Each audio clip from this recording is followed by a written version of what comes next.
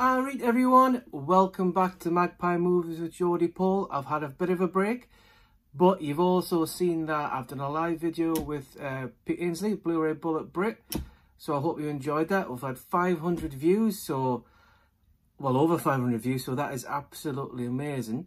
So before we do a live stream tomorrow on Valentine's Day at 8:30 with special guest Kermit's Ghost, I thought I'd show you a new edition that's arrived.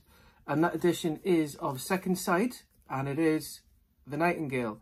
So The Nightingale, I believe, may still be on Netflix at the moment. I could be wrong, but that's where I originally saw it. It does come with a bit of a history of violence and turn away scenes, etc. But I thoroughly enjoyed it on Netflix.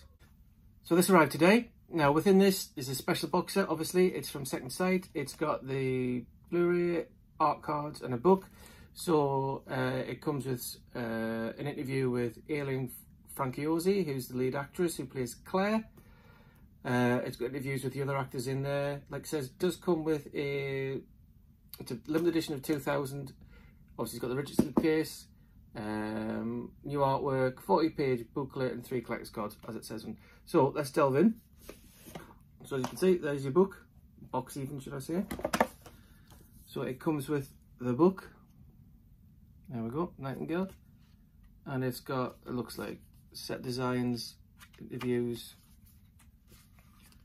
and such and the like, should I say. There we go. We've got art cards, which I'm not going to open, I always like to keep them sealed. And then we have the disc itself, the same special features as on the rigid case itself. And then there we go, just a single disc in there as well. So with regards to The Nightingale, now obviously it is, I like the film. I do enjoy the film. Although, can you enjoy it? Not really. How long is it on for? It is on for 136 minutes. So 2 hours, 16 minutes. Obviously Blu-ray as well. So basically it sets a scene of Claire, who is an Irish immigrant with a husband who lives in a settlement in a Tasmanian wilderness. They live there as kind of servants to British soldiers. One of the British soldiers is after promotion, but he needs to go somewhere to get this promotion, so he's going to take some of the soldiers with him. But there's an event that happens with her and her family, and at that point she then goes after him for revenge.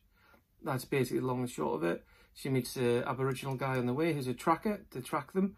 That's it really. So he comes into it later on. He's called Billy, she's called Claire. That's it. So is it a recommendation? I think it's a very good film. I give it at least 8.5, 9 out of 10. I highly recommend watching it.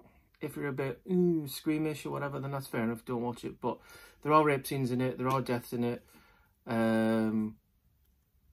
Yeah, so it's up to you if you wanted to watch it. I recommend it. It is obviously an 18 certificate. So yeah, who's it directed by? Jennifer Kent. I don't know if she's done any other stuff. But it's a lovely box set. Second Sight are trying to catch up with Arrow. Arrow obviously more going down the alternate routes, whereas these guys are just sticking with this, like Revenge. What other ones have I got by them? The Strangers. So this fits nicely with my other ones. So yeah, so there you go. This is my first video back after a bit of an absence. So I hope you liked it. Definitely, like I said, recommend you getting this. It's limited to 2,000, but you can still get it now. So give it a go, give it a watch. If you're not, I think it's on Netflix. Like I said, give it a watch on Netflix before you want to buy it. I recommend it. So it's up to you. So there you go. So that's The Nightingale. Unboxing, opening kind of review for you. Don't forget to like and subscribe. Like I said, coming up tomorrow at 8:30, me and Pitt will be doing a live stream on my channel at 8:30 for Valentine's Day. And then on Wednesday, we've got an exclusive with Big Pauly coming along at 4 o'clock. And then the following Sunday, we've got Jamie Powell. And then after that, we've got other ones lined up, as you can probably see from my posts in Facebook, Movie Bug and Jamie Powell's channel.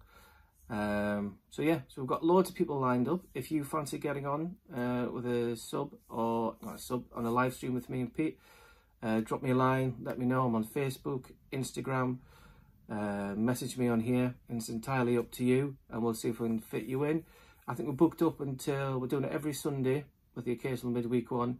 I'm doing a solo one with Lucas, the filmmaker, on Thursday, so big Pauly with me and Pete on Wednesday, and then singular just me and Lucas on Thursday, and then Jamie on Sunday, and then I think it is Movie Bug that week or the week after. I've also got Horror and Todge coming along. Colleen Your Nine's going to be on there. So yeah, if you want to get in touch, let me know, and then I'll book you in for me and Pete. Or if you just want to do a single one with me, let me know. Next week, I have no kids on Wednesday and Thursday, but obviously those 2 days are booked in. And if you want to do a live stream with me, it'll have to be when the kids are in bed in an evening. Other than that, drop me a line, let me know. So anyway, thanks for watching, and I'll see you on my next video. No, I won't. I'll see you tomorrow when you're watching this. If you watch this back next week, you won't. But I'll see you on the 14th for the live stream, and after that, I'll see you in my next video. So that is Jodie Paul done. Adios.